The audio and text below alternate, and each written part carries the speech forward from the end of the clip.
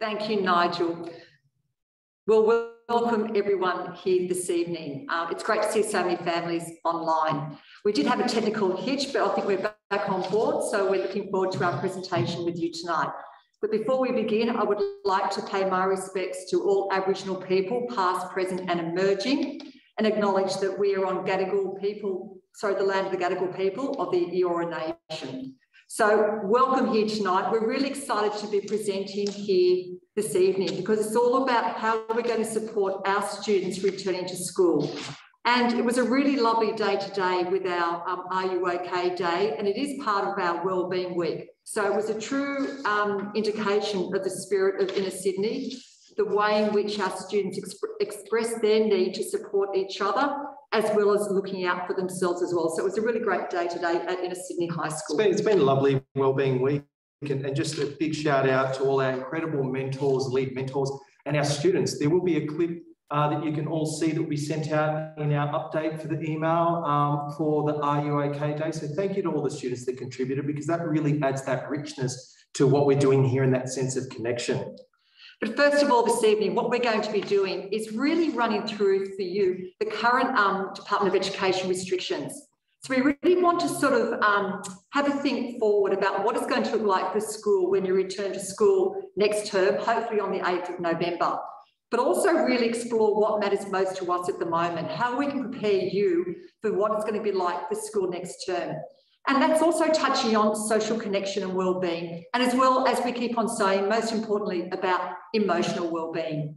And I think the interesting thing is, Robin, that, you know, we do have rules of engagement. So when we return, it will be under a stage 3+ restrictions that is set out from the Department of Education.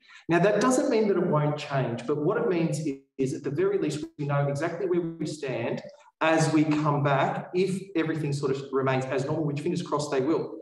Now, under those restrictions, I think it's important to understand that these are the rules of engagement for us. There will not be singing, sport, bands, ensembles, inter-school activities, assemblies, school performances, excursion camps and community events. So essentially all those things that we do hold quite dear for the time being, just to ensure that everyone is safe when they return, they will be temporarily paused. But obviously, as we move through the stages and get back to what is some sort of normality, we will be able to offer those. But for now, that, I guess, sets the parameter and the context for the planning that the school has been busy doing. So what does it look like, Rob? We are looking forward to most of all. We are so looking forward to seeing our students and our teachers back together. There will be some new members of staff who will be able to meet. And I think a great positive about our school is our school uniform. So you will be wearing our school uniform again. We will be able to use our facilities, and in particular our specialty facilities.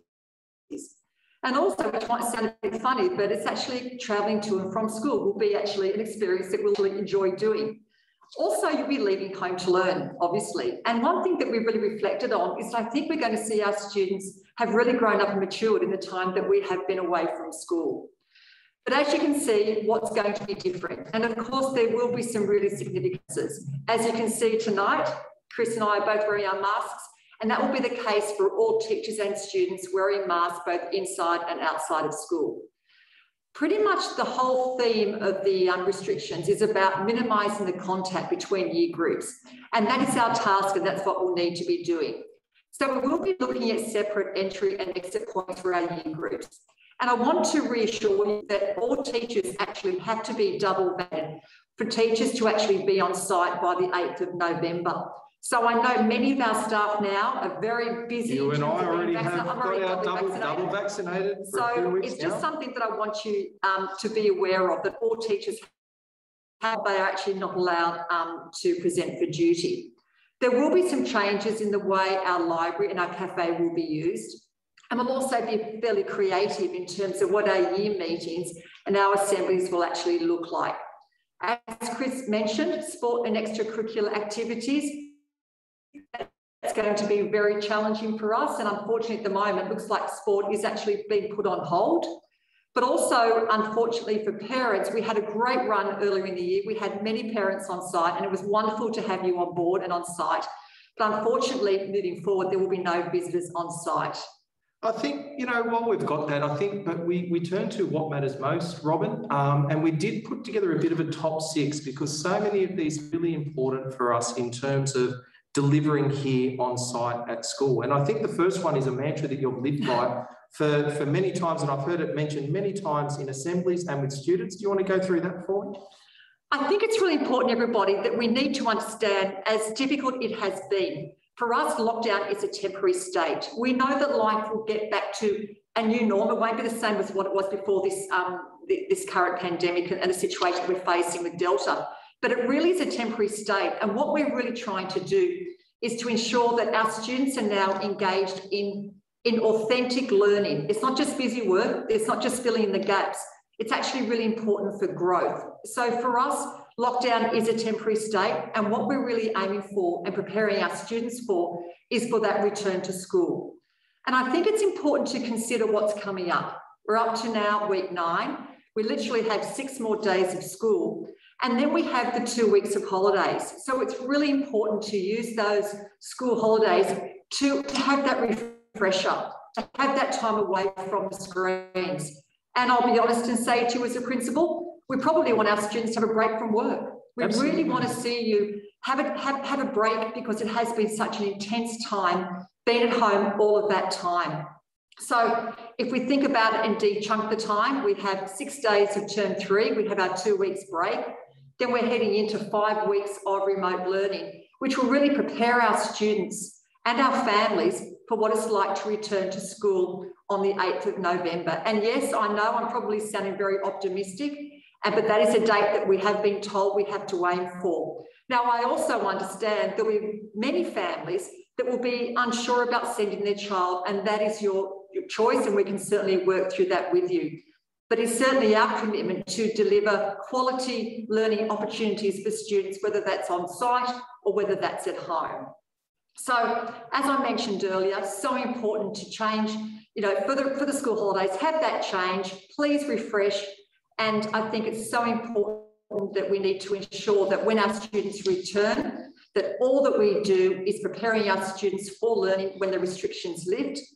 And that's really important for us. And finally, as you can imagine, safety is our #1 priority. The safety of our students, the safety of our staff.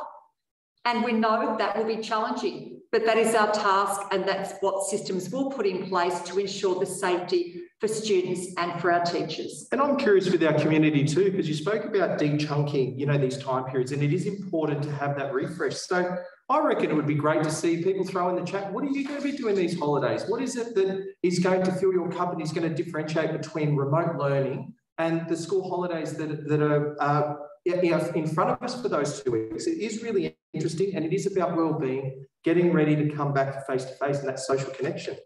That's right. So if we set that up as that's what we're aiming for, that is our premise. And what are the considerations? Because we do understand that during remote learning, you have been working in a really flexible environment. And then we consider what's going to be like coming back to inner Sydney. You'll be back at school, seeing students, connecting with teachers, seeing friends, and hopefully making new friends as well.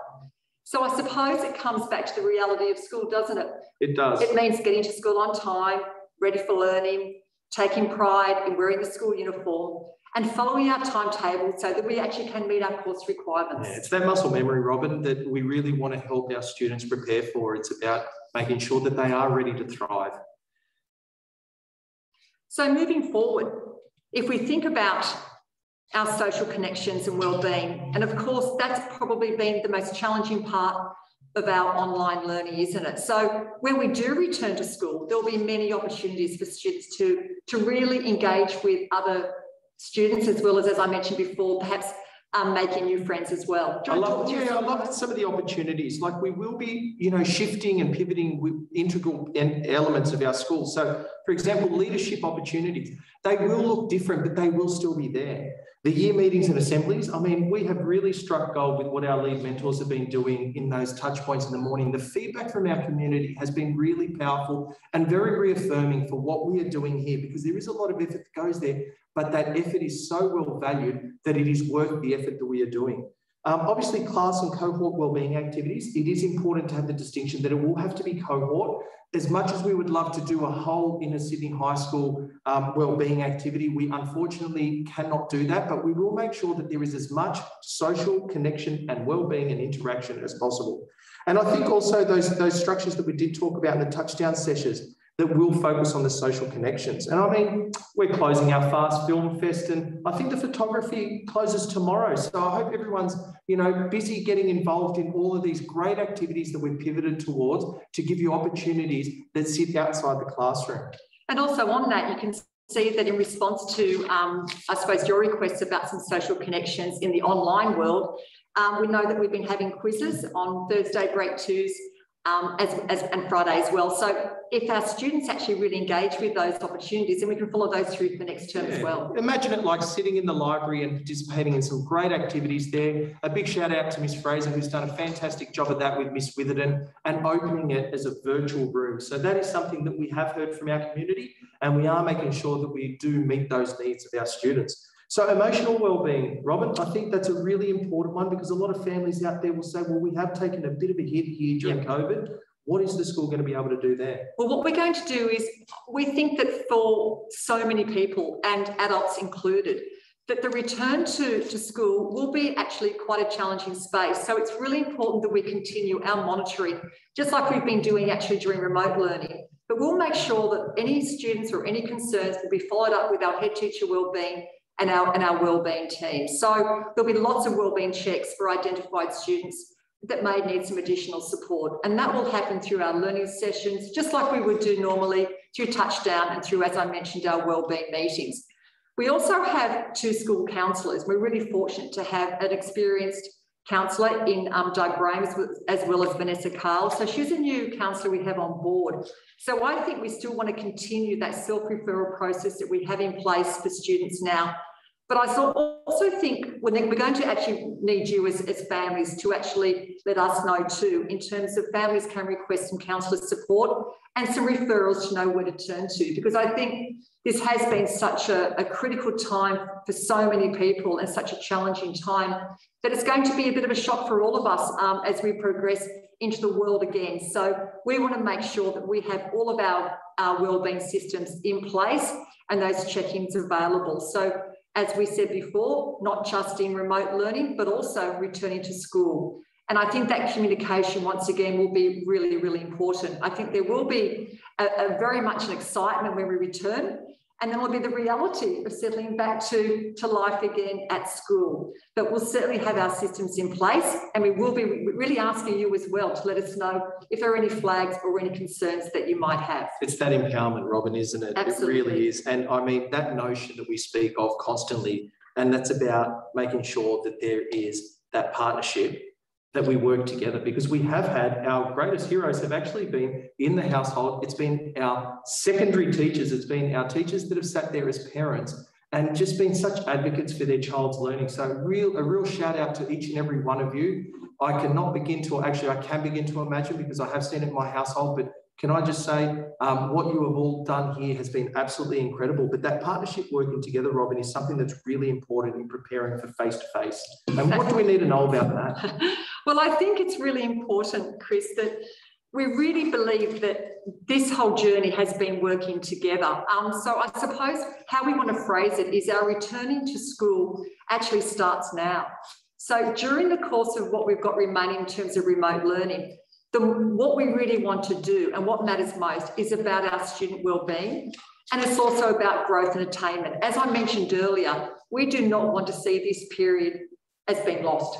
We want to maximise every opportunity, and that's why we're really calling out our students to make the most of all the opportunities. And we know that it is challenging and it can be really difficult within that online environment, but we do ask to take part in the different opportunities which are available, because that's something which we can take from remote learning and bring that into our on-site learning as well. And it's never too late to build that momentum. So even if you've sat there and gone, well, look, this has been a really tough time. And can I just say, across not just this school, but all schools, the difficulty with engaging with remote learning. Our students, credit to them and their absolute tenacity to be able to follow those programs and empower themselves to be able to do so has been really fantastic. But if you have felt that you've hit a bit of a speed hump, it doesn't mean that from now you can't sit there and start to build towards something. We have that end date in sight. And what's really important now is how families can actually help. There's some really simple things because it is what matters most. And some of those elements are really important. So making sure for your family in terms of helping your child to thrive and to flourish and not just survive this period where we're going to transition back to face-to-face. Because life will return to normal. I don't know what sort of normal that will look like, but it will be a normal that isn't what we're in today. And I think that families really need to understand it is those little things when we reach out and say the meet nows and the touchdowns, so important because it's about building a child holistically. It's not just about the academic. It is actually about understanding that well-being underpins everything that we do. And if a child that is feeling safe and happy is a child that will thrive. So make sure that you encourage that. Meet nows happen every morning. Touchdown happens 4 times a week. Get your child involved in that, even if you feel that they've found it a bit difficult. Let's start that process again. We have that end goal in sight. We are building towards it. Where possible, follow the timetable. We've talked about being working remotely and flexibly, but for a lot of families, we are really fortunate. Our one-to-one devices allow all students to access their work. We have made allowances and been able to support students that have had Wi-Fi concerns. If you have any of those concerns, please reach out to us. We are more than happy to assist, and we are able to do things probably that you might not necessarily be aware of from the role of a school, but we are very passionate about what we can do to make sure that that playing field is as level as possible for all students. Please reach out if you need any help. And make the most of the remote learning extracurricular activities for connection. So I mentioned the photography competition that's run by our incredible leadership team. I know that that closes tomorrow, but I know that there are other opportunities that are out there, and just please keep an eye out. Where we tend to send this information is obviously through our updates that happen Monday, Wednesday, Friday, through these community Zooms, and obviously for our students through the touchdown groups and teams that your lead mentors lead.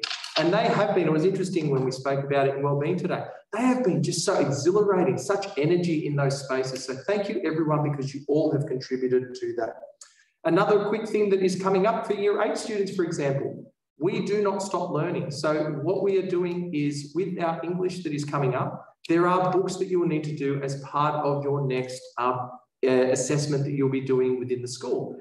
Every student will have an opportunity to borrow a book from the school. So there will be an email sent out about that. Please keep an eye out for that. And obviously it will be COVID safe. A lot of our staff are already double vaccinated. So we're taking every precaution, Robin, that we possibly can. Absolutely. And I just think it's so important if we just go back to the idea about following the timetable. What we want to do is set up our students up for success next term when they do return. So if we once again go back to that idea about the timing, when we return, we'll have 5 weeks of remote. Then we'll move into 5 weeks of face-to-face teaching. So if we can encourage students as much as possible, just to follow those timetables, and I think that's a really important way that we can actually really encourage that, a smooth transition back to face-to-face teaching. So in summary, Robert, what do we need to think about? Look, I think what we need to do is that, as you would know, the information, it is a changing landscape all the time. So tonight, I suppose we wanted to just touch base with you all to let you know that we are busy planning for next term, but we really can't be too definitive in terms of the plans until we actually get further advice from the Department of Education and also New South Wales Health. So that information will be coming through next term. But I suppose in summary, we just have to think about it like this. Once again, it's about safety. It's about reducing the mingling in the year groups. And that really means that we have to keep our Year 7s and our Year 8s separate, which is a shame, but it's what we need to do. And part of this is about contact tracing. So what we need to do is ensure that we have all of our systems in place to make sure that if there's ever a concern or an issue, it can be traced immediately. And that's why that mingling has to be reduced. We have to reduce and restrict those non-essential activities. As I mentioned before, about staff being fully vaccinated. They're not actually, staff not allowed on site unless we are got the double vaccinations. And as I mentioned earlier too, we do need to cater for the needs of students who may choose to continue in remote learning. And I think that's something that we have actually done really well at Inner Sydney High School. If you remember in our last week of term, when we actually had students working from home during our slip. So we actually have thought about that, haven't we, Chris, in relation to what that might look like to cater for the needs of our students who may choose to remain at home. And I think in that instance, we will be looking at co-teaching to ensure there will be the same delivery of work. Which is fantastic. And look, I guess essentially our next steps, we will be touching base again in term 4, and we'll be presenting specifics that the family and students need to know about what we are doing here today. We also will be able to just sort of, I think on a side note, Robin, it's really important just to note that charges that were made for sport and extracurricular activities, you will not be charged for the weeks that you have not used that. So please rest assured, I know there might be a fair few families here where COVID has really hit home and made a lot of difficult decisions that have needed to be made on the back of that. So please understand that do not worry about this. We will reach out in term 4 as to what that looks like, but we are well aware that we have fees here at the school that have been collected and the students have not had that opportunity to participate in those extracurricular or sporting activities. Now I'm just going to stand up, everyone, and just get the lights on because we are in the dark, so bear with me for a minute. This is what happens when we're at 6:30. We actually do have really fantastic eco sensors that really make sure that we are, I guess, a sustainable building. That's right. So thank you for that, Robin. But we did also have our lights that we do with these really incredible vlogs and podcasts that we do. So just very quickly, I guess now we open up to you some questions and some answers. Now, obviously, there might be a few questions of things that we haven't touched on because we are trying to make sure that what we give you is as current as possible, but we're starting with a bit of a starting point, like an overarching example of what we are looking at. So, Mr. Kwan, I know that you are there. Thank you very much for everyone for being patient with our technical difficulties too. We do appreciate it.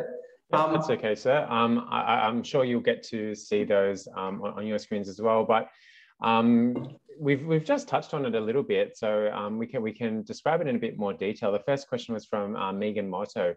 Do you foresee a long-term future where blended learning is a part of modern schooling, i.e. an option for on-site or at home? And before I pass over, I think that blended learning is always something we as a school have been interested in and trying to promote with our one-to-one device strategy. So I think that idea of blended learning is something that is a school priority, but whether that looks like having an option for on-site or at home in the long term, that's a little bit different to what people usually mean when we talk about blended learning. Chris or Robin, did you want to add to that? I think what I was just going to say, Nigel, is that I think there's going to be elements that we've learned through this process. And I think we've all learned a lot as educators, I'll be honest with you. And I think there'll be elements of our practice that we can actually take into our on-site learning. And who knows, in the future, there may be the opportunities. We don't have that crystal ball. I think the way in which, and I really appreciate your comments there, Megan, in relation to the delivery of our online learning. And I think there are, as I said, there will be elements that we can take on board. I think not everyone is probably in the same position as us. We're really fortunate here at Inner Sydney High School.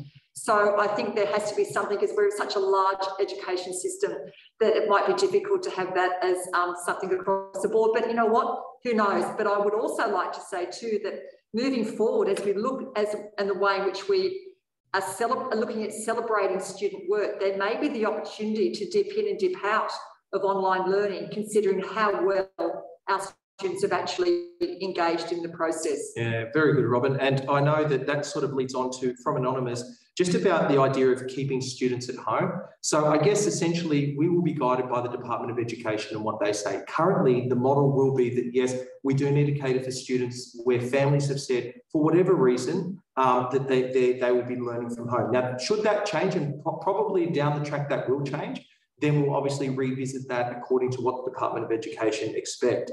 I like Marcus's question. Can I take this one? Marcus, throw it to you. Can I say I totally agree with you? And just for everyone's benefit, the question is there any plans to facilitate COVID vaccinations through school, or is this something we should organise ourselves? Yes, you do have to organise it yourselves. But can I say, Marcus, I actually thought that was, we've actually discussed this here at school and said, like, why can't we open the doors? But we're not part of the government in terms of the task force, but unfortunately we can't do that. Maybe down the track, I'm sure there will be the opportunity for COVID vaccinations as part of the vaccination rollout, but currently you will actually have to facilitate that process yourself.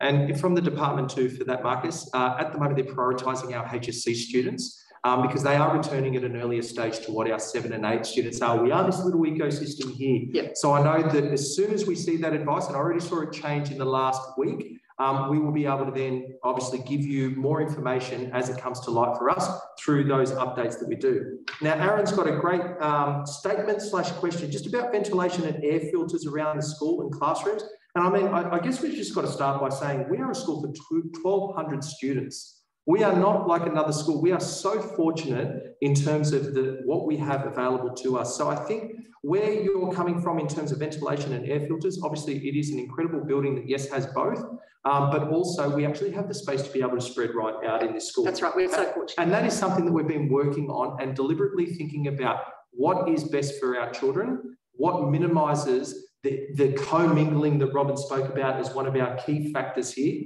And we will have a plan ready to go for that as we start to see this come into fruition.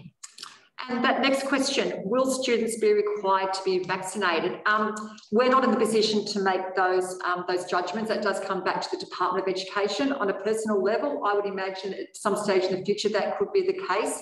And as Chris mentioned before, the priority really is to get our HSC students back at school. So I know the priority, I know that you actually can get vaccinations between 12 to 16 years, but it's up to it has been a complex area in terms of vaccination, so we can't really go there.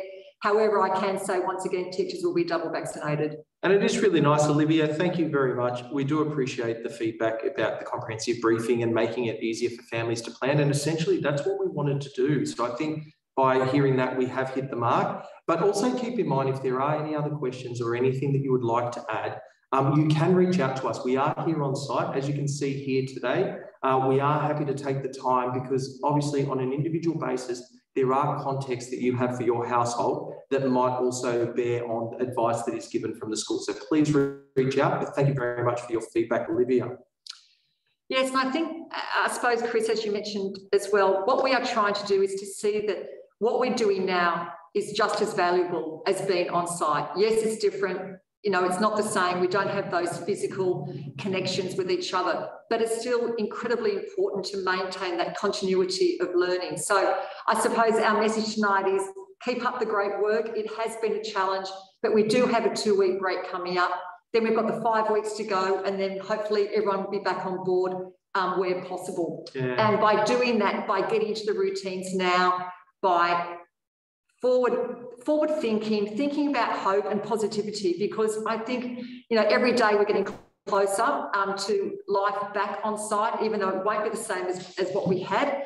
We are very excited and very much looking forward to that opportunity. And we've got a few things planned as well, which will be really exciting for our students. And I just want to touch just finally on the statement from Anonymous. Look, at the end of the day, just in terms of students being out and about, it is a partnership that we spoke about with the families at home. As a school, we have done everything that we can in terms of facilitating really rich opportunities during remote learning. But every child has to work flexibly and they have their own context of the households. I think at the end of the day, if we are ensuring that our students are doing the right thing in terms of between the family and the school and facilitating that and making sure that they're not commingling when they return, that they do have a safe space. And keep in mind that there is a lot of sense of identity when students come to school. Hopefully, as we start to see students return to school, that will assist in some of those concerns that you have there in your comment. But thank you very much. We do appreciate it. As always, if you have an opportunity to pop your name down when you are putting it, if you are turning up as anonymous, it means that if we need to follow up, we can follow up with you individually as well. But please feel free to reach out to the school. On that note, Robin? I was just going to say, I don't think there's any more questions, Chris, but what we will do, just to let everybody know that next term, as we get closer to, I keep on pinning my hopes on the 8th of November, we certainly will be presenting to you just more concise information once we have that at hand. We don't want to do too much planning in case everything changes, because as everyone would know, everything changes on a daily basis, pretty much at 11 a.m. on some days. So we really need to make sure that our information is as accurate as possible. And so we know that our students will be prepared for on-site learning. And can I say we are very much looking forward to that, as I'm sure you are too. So if there are no more questions. No, just another nice one from Sarah saying thank you for your amazing work. Thank you, Sarah. We do appreciate it. And we thank you because I know that those sentiments are echoed through our community, but equally, we want to thank you all for your incredible efforts in supporting your child and being advocates for your children. So thank you so much for tuning in. We really appreciate it. And I must say to you, those lovely comments, we actually do share them with our staff and they really do appreciate the feedback they're getting from our community. So thank you once again. On that note, I'll say have a fantastic holiday. I think everyone does deserve a break and hopefully we'll have some nice weather. We can get outside, enjoy the sunshine, all the very, very best, and we'll see you again next term. Thanks, everybody. Take care.